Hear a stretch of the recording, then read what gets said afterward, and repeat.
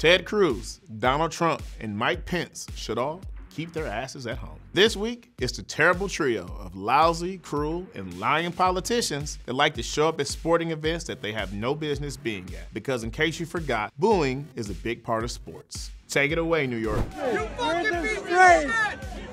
Everyone those insurrectionists wanted to murder you! Back in 2019, it was Trump's turn. He showed up at Game 5 of the World Series between the Nationals and the Astros, a team that cheats a lot in Houston but keeps being in the World Series. You know what I'm talking about. Where there were signs that read, "Impeach Trump" and "Veterans for Impeachment." And then they booed his ass.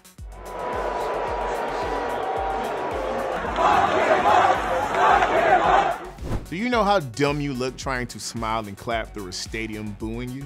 Before that, in 2018, Mike Pence went all the way to the Winter Olympics in South Korea just to be a jerk by declining to stand and recognize athletes of the Korean Unified Team as they were walking together during the opening ceremony. Mind you, this was a year after Pence decided to leave a Colts and 49ers game because, wait for it, some of the players didn't stand during the anthem. He got mad that they took a knee, and then he turned around and stayed seated. During Trump's terrible run in the White House, the sports and political worlds came together like never before. And since he's been gone, you've seen championship teams like the Milwaukee Bucks and the Atlanta Braves happily visit the White House, no matter their political affiliation. But in case you forgot how bad it was, here's a quick reminder of what a few teams decided to do. The following teams all went to visit Trump in the White House.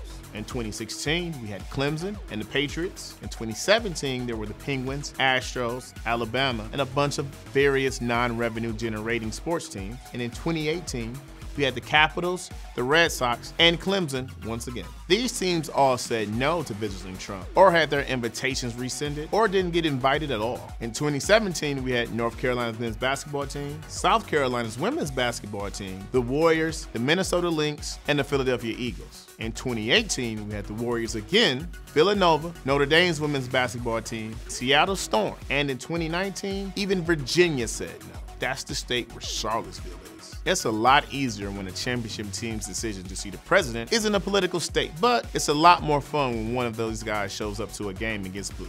Keep up the good work, America. My name is Carron Phillips. Thanks for watching the Deadspin YouTube channel. Make sure to like, share, and subscribe. If you want to see more of our videos, click over here.